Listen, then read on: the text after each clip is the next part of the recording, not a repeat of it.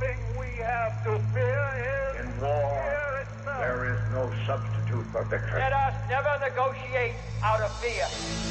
We stand undivided, forever united, fighting hand in hand for the liberty we've earned, for glory and honor, for our sons and daughters, ever mindful of the lessons we've learned. Let the torch of freedom burn.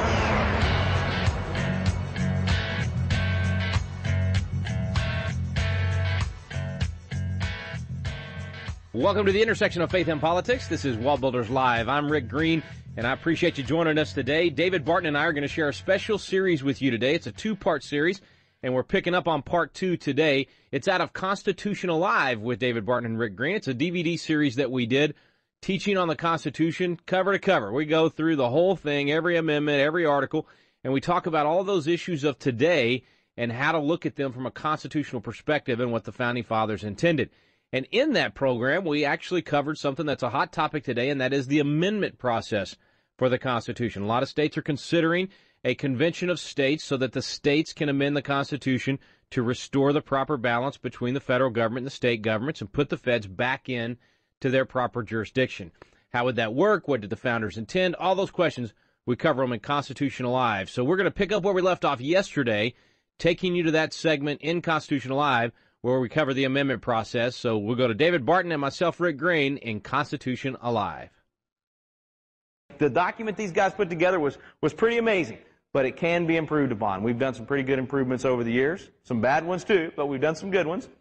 Any ideas? All right, this one's from Sabrina in Michigan, and she asks, so how do we work to fix this problem of recess appointments as we the people? How do we work to fix the problem of recess appointments as we the people?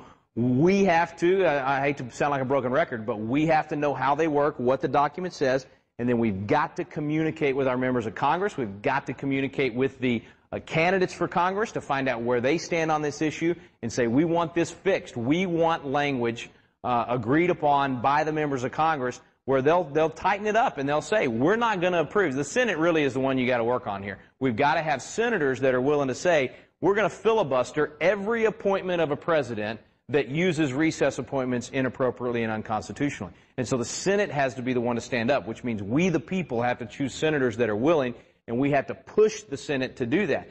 The only other option would be a constitutional amendment. So you could add that to our list of constitutional amendments here to say, to clarify the language in the recess appointment there. And maybe you could just pick a time. I mean, I'm just brainstorming with you here. Maybe you actually define a recess and say that a recess has to be for more than 60 days or 90 days or whatever it might be. Yes, ma'am. We need an amendment that there should be a Constitution course taught to everybody that goes in Congress, Senate, and the House, and before they take their oath. Every member of Congress has to go through the Constitution class before. And pass. They got to be able to pass. We need a good test, all right? You guys can help me come up with a test when this is all said and done. I like that. That's really good. If we have a convention of the states in the future, I really hope the 4 of you are delegates. All right, one more. You had another one. Oh, no, ma'am, you go ahead. I'm not quite sure about this, but what can be done and by who to demand a balanced budget? And how long has it been since we had one? Yeah. I don't know the answer to how long it's been. That's a good question. She asked what can be done to demand a balanced budget. It's got to be. We've got to pass the amendment. Remember what we said last night? One vote. We came within one vote of having a balanced budget amendment. That was 1999. I think the momentum is there right now. I really do. I think the Senate, the votes will be there. I think the people want it. I think it makes sense. I forget the last polling numbers, like 75 or 80%. It doesn't matter if you're left or right on this one. I think both sides agree that we need to rein in these numbers. It's just untenable. So we either have to get enough members of Congress to just do it on their own, or we've got to pass a constitutional amendment. I think it's going to have to be an amendment. I don't think Congress is going to rein themselves in on this. I was thinking about impeachment if they didn't get it done. I don't think, I would not agree with impeachment for the deficits, just because the Constitution specifically says that they can borrow money on the credit of the United States. So I don't think it's an impeachable offense, but I'm all for throwing them out of office. You don't have to impeach them, but you can throw them out of office at the ballot box, and if you defeat them at the ballot box and get somebody else in there that says, I'm willing to do what it takes to balance the budget. Yes, sir. Can executive orders be reversed by a new president?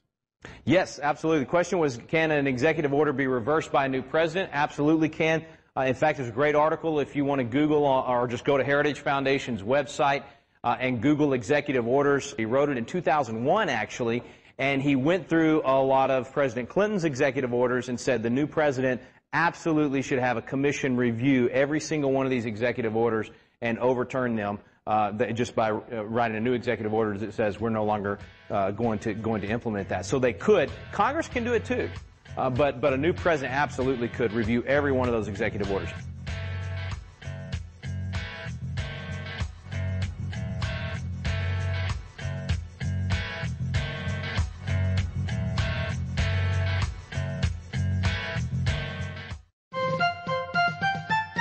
This is David Barton with another moment from America's history. Joseph Story is one of the most important names in American jurisprudence. Not only was he placed on the U.S. Supreme Court by President James Madison, but he also founded Harvard Law School and authored numerous legal works on the Constitution. While today's revisionists claim that the goal of the First Amendment was absolute religious pluralism, Justice Joseph Story vehemently disagreed. He declared, "The real object of the First Amendment was not to encourage, much less to advance Mohammedanism or Judaism or infidelity by prostrating Christianity, but was to exclude all rivalry among Christian denominations." According to founder Joseph Story, Christianity, not pluralism, was the goal of the Founding Fathers in the First Amendment, for only a Christian nation is tolerant and thus is truly pluralistic. For more information on God's hand in American history, contact WallBuilders at 1-800-8-REBUILD. Let the torch of freedom burn.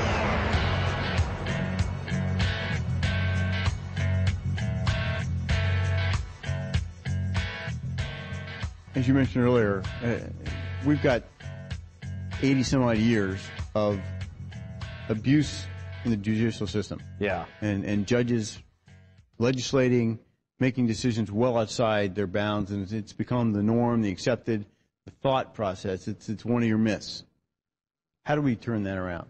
That's a generational answer. That one will not happen overnight. And what he was saying was, you've got, what was the year you put on? I think you're about right, 80 years? 80. Yeah, I mean, it's been a long time of a judicial mindset that is unconstitutional. And how do you turn it around? It will not happen overnight. And it takes both pieces I talked about earlier. It takes us, we the people, looking for senators that will only approve judges that are strict constructionists, voting for presidents that will only nominate judges that are strict constructionists. But it also takes an education change and a cultural change. That's these law schools that are coming along, and the philosophy in the law schools going back to original intent, and not having this judicial high-handedness and this high priest of the law mentality. That's going to take a while, because you got to think about all the guys my age that went through law school 20, 25 years ago. Most all of them were taught that philosophy. I mean, it's going to take a while for that to change. Not that it'll ever be all of one or the other. It's just like anything else in a free society. It's going to be a matter of which side is winning those particular battles at that time. There's always going to be a difference of opinion, and the beauty of our system is if you can win the day on the arguments and you can convince enough other people to move the direction of the culture that way, then it'll go that way. And there are swings, and unfortunately for a long time we've gone away from what these guys clearly said that they believed. I really believe that tide is turning. I think there's some really great things happening in our country right now, and I don't think it's short term. I think we're not even close to seeing the crest of the we the people getting back engaged in their government and saying we want to go back to what these guys gave us in terms of those basic principles of freedom, and we're willing. We're willing to do the hard work. We're willing to do the homework. You guys traveled here from all over the country to study the Constitution. That blows my mind. If you told me 2 years ago that I was going to be spending virtually every Saturday somewhere in the country teaching the Constitution for 8 hours all day on Saturday, that most weeknights I'm going to be doing an abbreviated 3-hour class, not in the buckle of the Bible Belt, in places like Chehalis, Washington, in Newark, Delaware, I mean, all over the nation, I'd have said, you're nuts. nuts. There is no way people are going to sit down and walk through the Constitution. I just didn't believe it would happen. Fortunately, there was a guy in Austin, Texas, that convinced me to do a class in Austin. He said, you just put it together, I'll get the people there. And he got about 50 people there. And I said, you know, this was kind of fun. And when it was done, I was posting on Facebook and saying, you know, hey, we were talking about this, the First Amendment, we were doing this on the judiciary, and this was fun. And all these people started posting on Facebook saying, hey, will you come here? Will you come here? Will you come to Michigan? Will you come to the... I was like, well, I guess so, sure. And 2 years later, 5,000 people have been through the class. I mean, it's remarkable. And we're just, we're little bitty. I mean, I'm a blip on the radar. There are hundreds of classes taking place all over the country, studying the Constitution. It is exciting to me that it's happening. I think we're getting back on track. And when we come back, that's what we're going to close with tonight, is doing our duty. How do we do our duty under the Constitution? Because remember when we started, you know, I wanted you to leave here with a burden to say it's my responsibility to save this document, to save this country, to save what these men put in place. I hope that as we've gone through the Constitution, that you haven't just thought how to hold the public servants accountable with this. I hope that as we've done this, you've constantly been saying, oh, that's my job. Oh, I see myself in there. That's a responsibility for me. It's not all about them. It's about us. What are we supposed to do as citizens? How do we be good citizens? What do we do to uphold the constitutional principles? And that's what we're going to close out with tonight. So we'll take a quick break, but right now we'll be back with Constitutional Live. Our right to vote is protected throughout the Constitution, so don't waste it. Every chance you get to vote, let your voice be heard and values counted. This is David Barton with another moment from America's history. Today, there are numerous documented accounts of individual students being disciplined simply for bringing a Bible to school. Fisher Ames would have been appalled at this open hostility toward the Bible. Fisher Ames was the founding father who authored the House of Representatives language for the First Amendment. In his day, he vehemently objected to any attempt to minimize the Bible at schools. In fact, he declared, "Why should not the Bible regain the place it once held as a school book? Its morals are pure, its examples captivating and noble. The reverence for the sacred book that is thus early impressed lasts long, and probably, if not impressed in infancy, never takes firm hold of the mind."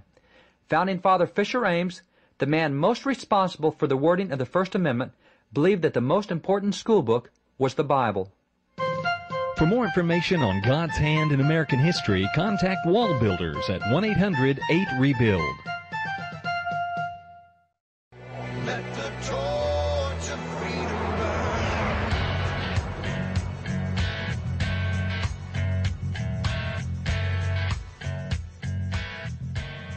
Okay, so we talked about a few possible amendments to the Constitution. Most of these that we discussed there at Independence Hall are really, again, back to this idea of restoring the original intent of the Constitution. It's not really changing the system. It's restoring what the founders intended. Mm-hmm. And one of those two ways to amend the Constitution, a convention of states. So this is an idea that the founders gave us. I mean, they clearly thought this would be a good thing to do when it was necessary.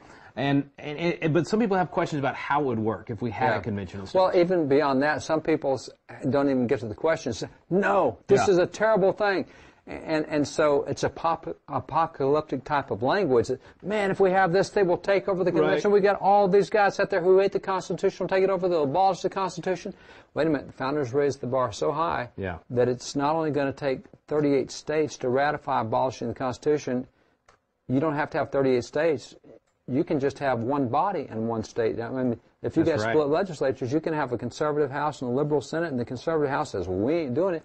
It doesn't take 38 states. It just takes 38 bodies out of the 99 bodies that are legislative. Yeah, that's right. So I was thinking, even what I said in Philadelphia, 13 states kills a bad amendment. But like you're saying, actually it's less than that. It's half of those 13 states. So it's just one legislative body out of each of those 13 states.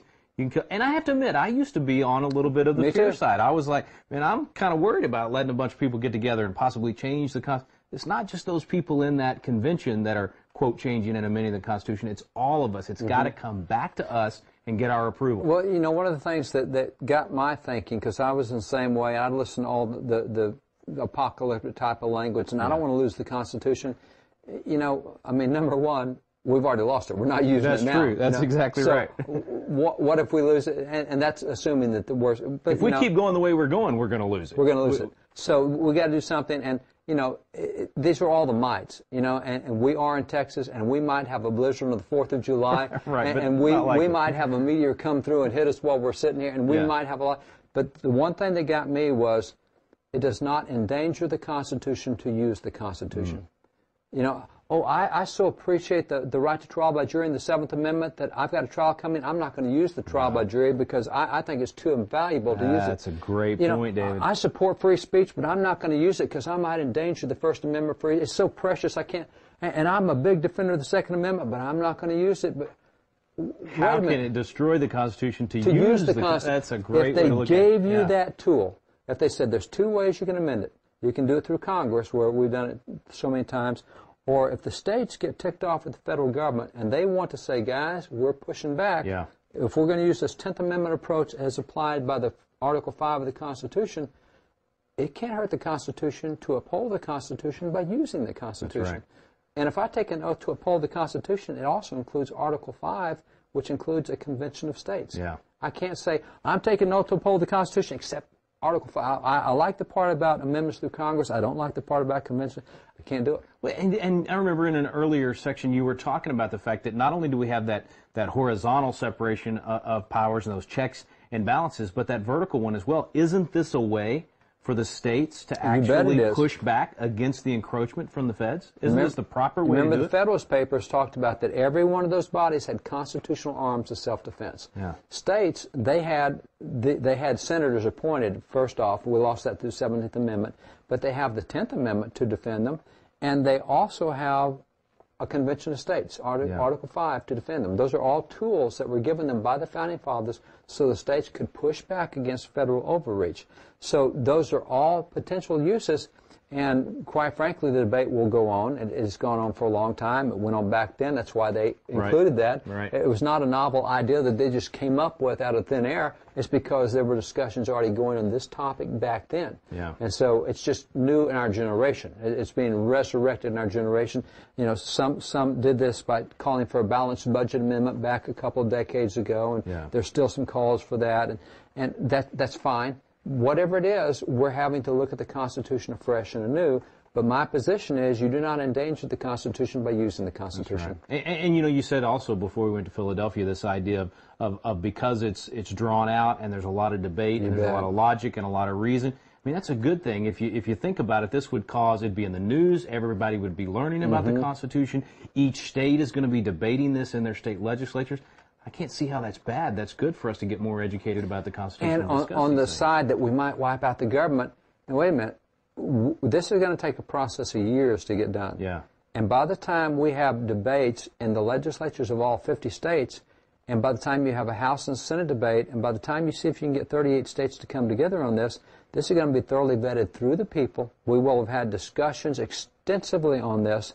And by the way, the notion of being able to wipe out the Constitution at such a convention, and it doesn't exist. Yeah, that's a totally false premise. I mean, remember the current polling is right now, nearly 3/4 of the nation respects the Constitution. They don't think it's being used right, but they respect it. So they're not going to be willing to wipe this thing out. Well, and specifically to that, I've heard people say, well, what if you had a convention of states and they do the same thing that they did in the first runaway convention? That's not possible because, again, it's still whatever they do has to come back to the states. People. It's got to come back to us, and you got to have 38 That's states right. approved. And it's interesting. Article 5 actually limits that by saying amendments to this Constitution. That's right. Great point. It doesn't say you come out with a new Constitution. It says amend. Well, that's, you know, the original Constitutional Convention, they just met there to revise the Articles of Confederation. They came out with a whole new document. No, because had that violated what the states sent them there for, the states would not have ratified it. The states knew that they probably could not revise the Articles of Confederation. You go try, but you know what? Get us a document that gets us into a nation. And that's what they did. And it's interesting that you have examples through that process, even back in the Continental Congress, that the states were explicit with their delegates. For example, when we signed the Declaration, originally when we were debating the Declaration, Pennsylvania told its delegates, you do not sign a separation from Great Britain. As the debates went on, they changed positions, so they sent word to their delegates, sign, separate from Great Britain. Well, half the delegates refused to sign individually. So the state legislature popped them all out of there, sent new ones back. That's how Benjamin Rush became a signer of the Declaration. He replaced one of the guys who refused to separate like the state legislature told them to do. So the question of, well, what kind of delegates might Congress appoint? Congress doesn't appoint the delegates. The states appoint the delegates. Yeah, that's right. And the states control the delegates. And if the delegates start doing something the state didn't send there to do, the state will just call them back home. Really easy. So the history is there. I mean, history answers all this. And so, again, I mean, we need to have open debates on this because it is a big issue. But this is, I'm not scared of using the Constitution. Yeah, use the Constitution to save the Constitution. That's right. It's not going to destroy it by any That's stretch right. of the imagination. You know, we had a question back at Independence Hall about executive orders and a new administration coming in. What are your thoughts on that in terms of if you come in as a new president and the previous president has done a bunch of executive orders, do you not have the opportunity to reverse some of those? Well, you know, I love what you said because the proposal from Heritage about having a commission to review every presidential, that is a great idea, and it's a thing that ought to be done. But let me give you some examples historically. Okay, you take executive orders. All right, here's president signing an executive order. But let me just give you 3 presidents for a moment. Okay. And executive orders oftentimes are associated with activist presidents who are trying to get around Congress or trying to do things the Constitution doesn't allow, so they do it through executive orders. So executive orders, as you said, completely legitimate. George Washington had executive orders, but it's whether you're trying to circumvent the Constitution. Right, if you're implementing a law that was passed by Congress, that's one thing, and that's fine. That's but right. if you're creating law or reversing law without Congress's approval, that's where we had a real problem. Now look at 3 high numbers here. Woodrow Wilson, 1800 thing. Now Woodrow Wilson really decimated the Constitution. Major progressive, ignored the Constitution. In fact, we were talking earlier about the 16th and the 17th Amendment, and I remember you showing me that poster, 1913. It was a really bad year. Yeah, worst year ever. And Woodrow Wilson was president. Yeah. That's right. And so Woodrow Wilson's, look how high the numbers are there. Now, just out of curiosity, do you think the papers reported 1,803 executive orders? I doubt it. I doubt it, which is why you need a commission coming to look at all of them, because even the ones we hear about, you know, take any president you want, you may have heard of a dozen executive orders. No, there's going to be more than that. Right. Here's another president. Look at this, Calvin Coolidge, 1,203, and then look at Franklin Roosevelt, 3,522. Now, this is kind of mystifying because I will tell you, quite frankly, I consider Calvin Coolidge to be one of the most sound presidents in American history. I consider him to be one of the greatest constitutional guys. He knew the Founding Fathers as well as anybody I've ever read on the Founding Fathers.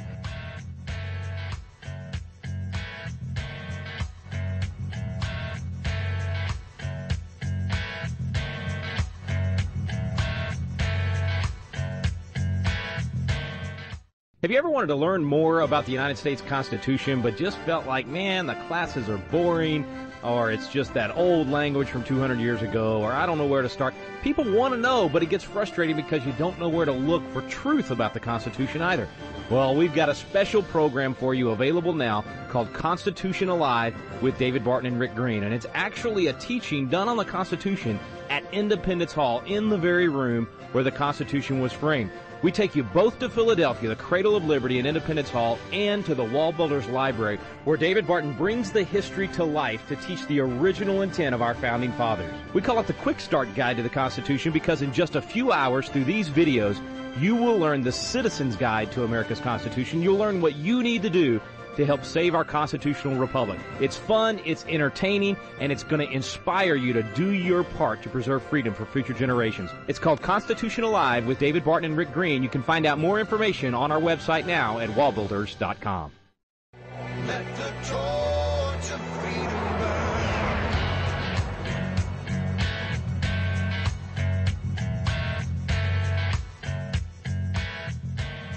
He quoted them, he cited them, and you go, wow, he issued 1,200. You know what?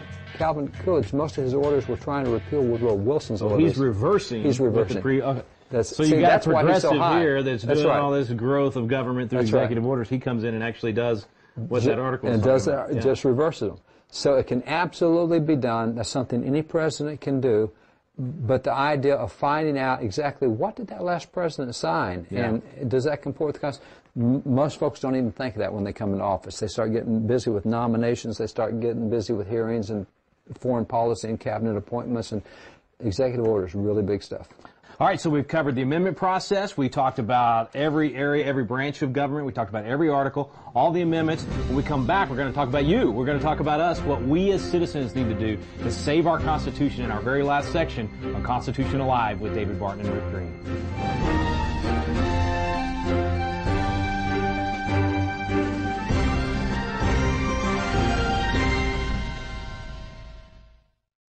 Well, folks, that was Constitution Alive with David Barton and Rick Green. It's our program walking through the Constitution. Yesterday and today we shared just a small segment out of that full program, and that particular segment was on the amendment process. If you just tuned in today and you missed yesterday, be sure and visit our website at wallbuilderslive.com.